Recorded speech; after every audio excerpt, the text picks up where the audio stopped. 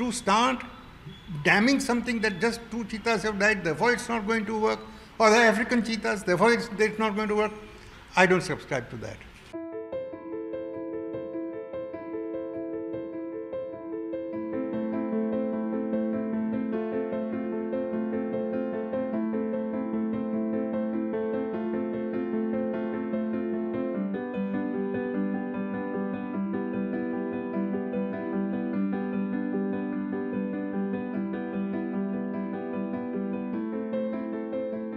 My researches have shown that from 1918, between 1918, that's after the First World War, and around say 1948-49, Indian princes imported something like 200 cheetahs from Africa for the sole purpose of taming them and hunting black buck with them.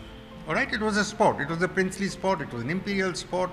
It was a sport which has been known through record for over 1,000 years and more. Now, these were all African cheetahs which came, right? Like these present 20 that have arrived. These cheetahs came through after a choppy sea journey of 15 days. There was no medicine like tranquilizers for cats. There was no medicine like antibiotics for cats.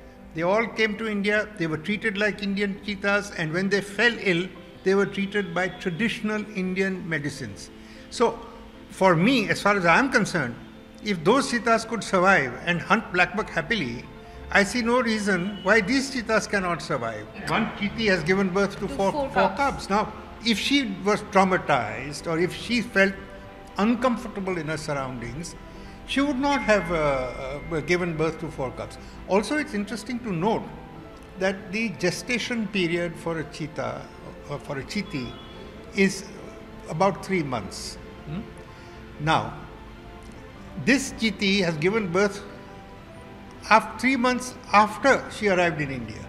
What I'm trying to say is she felt confident enough to mate and conceive the cheetah cubs in India. That's important.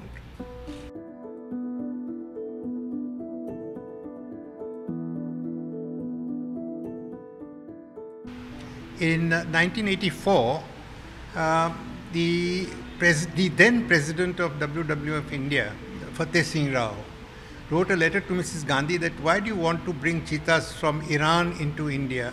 Because India never had cheetahs. The reason was that there was this belief that there was no cheetahs in India. Therefore, I said, look, it cannot be because we know cheetahs were in India. And that's why I went into the history of cheetahs and located them in classical Greek and Latin sources of 2,000 years ago.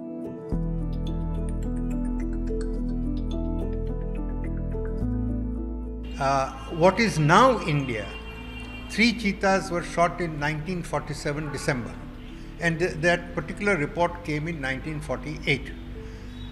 The last credible cheetah sighting reports I have in India is as late as 1972.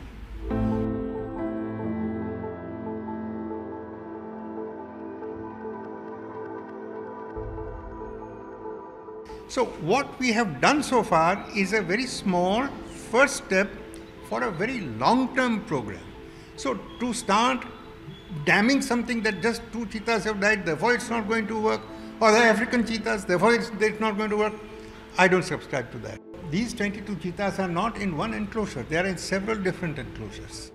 In Africa, cheetahs are harassed by hyenas which hunt in packs. Indian hyena or striped hyena is a solitary animal. It does not hunt in pack.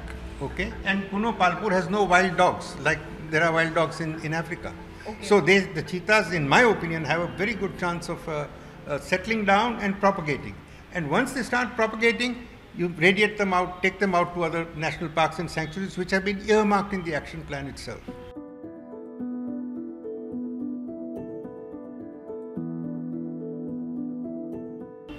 The preservation of lions started in 1879.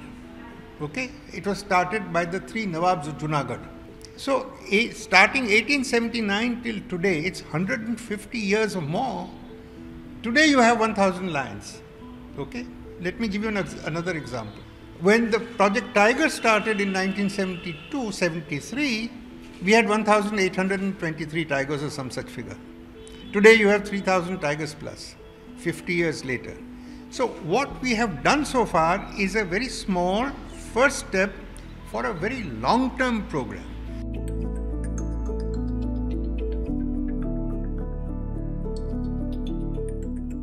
The government of Gujarat refused to give lions as early as 1995. At that time, there were no cheetahs being talked of.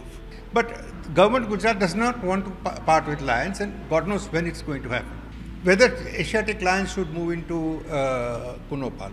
Of course they must. But now that the cheetahs are here, they need to be given time to settle down before a lion is introduced.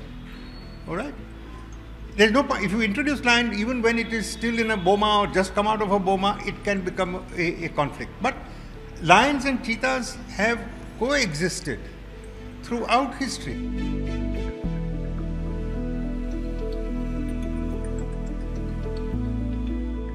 The program itself envisages import of a total number of 40 to 50 cheetahs over a period of next 5 or 10 years.